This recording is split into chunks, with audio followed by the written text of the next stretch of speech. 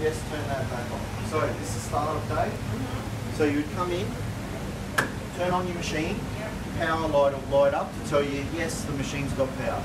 Now the first thing we probably want to do is turn on the steam boiler itself, which is the one with the flame looking guy, yeah?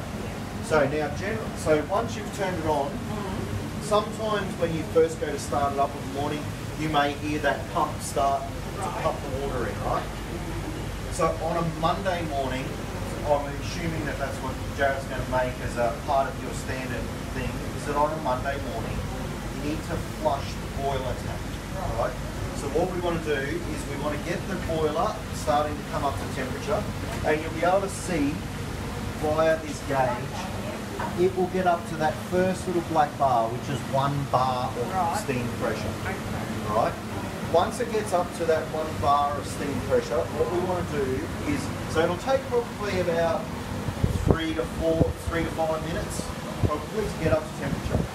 We can see that on this, in here is a sight gauge, and you can see the water level in there. You can see like a little bit of bubble on the top of the water level there.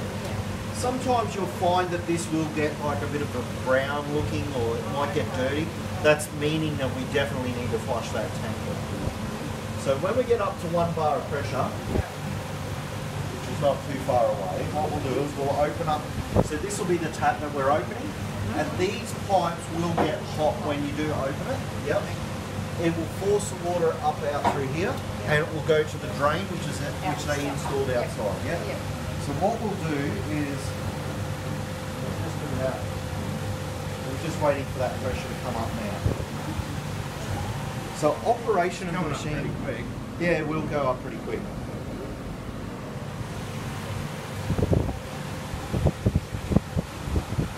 Your actual working pressure, you'll find, will be way up around the, it's around between 4 and 6 bar of your working pressure. So that'll be up to around here somewhere. So we'll flush, I'll demonstrate flushing the tank first. And then we'll, and I've got to still purge the iron and stuff yet. So one thing that a lot of places that have used these sort of presses, what quite a lot of them do, they'll use a cloth, they'll just have like an old cloth or a rag, especially with the iron part.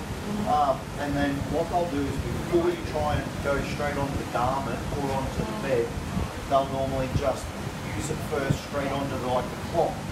The reason being is that if you haven't used it for a while, condensation will sit in the line, and the first time that you go to use the steam, it will actually like blow out some stuff, and it'll blow out water, and you don't want the gut to go over that.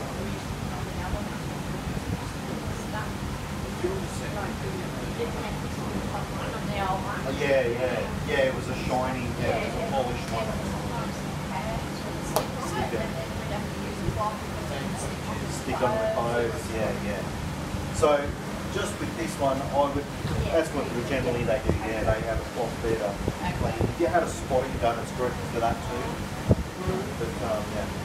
So we've got up to our steam pressure now, we're actually a bit higher. So we'll open this up, just opening up slowly.